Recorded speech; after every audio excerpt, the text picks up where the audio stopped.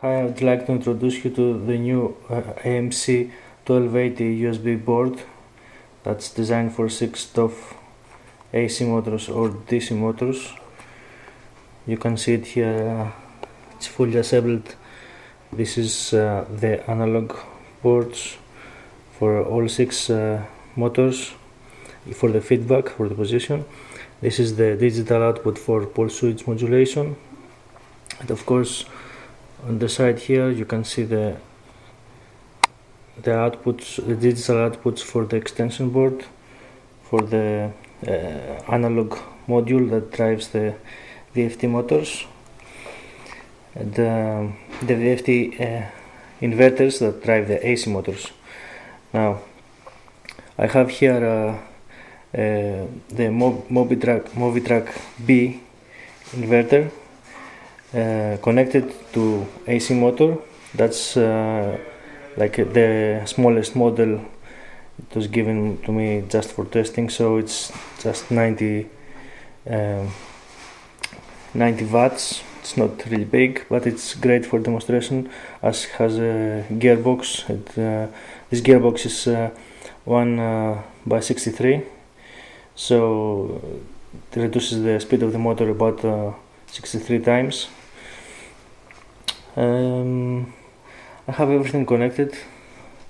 This module here, it's just the RS485. That's you don't need it to have it there. I just connected there so I can use the utility to set up some settings of the motor. That I didn't want to go through the whole menu in the control panel to do it.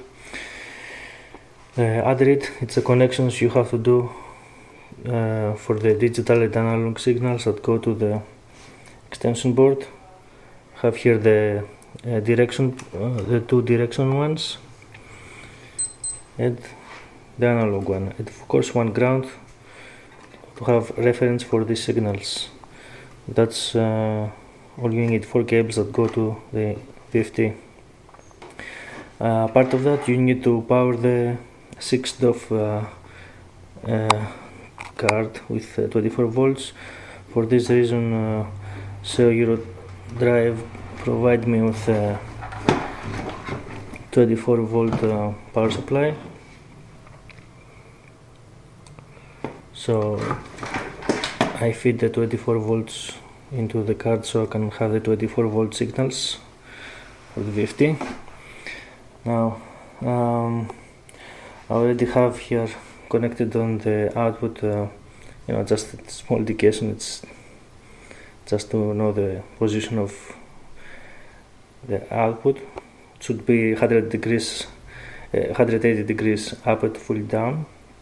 That's to create the motion of up and down for a leg for a simulator. Connected on the output is a potentiometer. Actually, it's a digital magnetic sensor that's more accurate than potentiometers. So it measures exactly 180 degrees. I have, very temporary connected there, so just for the demonstration. Okay, let me start the racing program here. Okay, there's some speed there. You can see here when there's no value for new position, the inverter just puts the motor on stop. So when it has a little value, it starts doing again micro.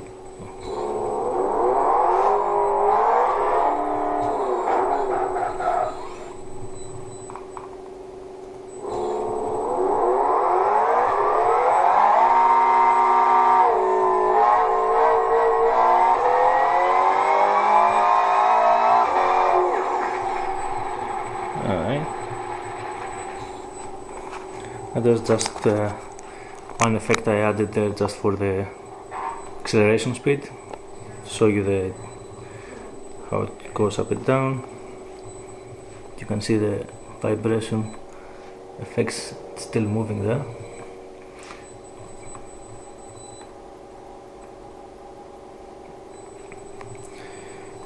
So that's pretty much it.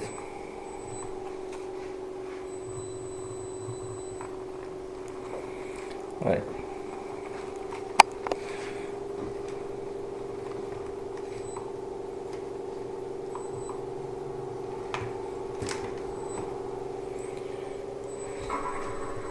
Thanks for watching.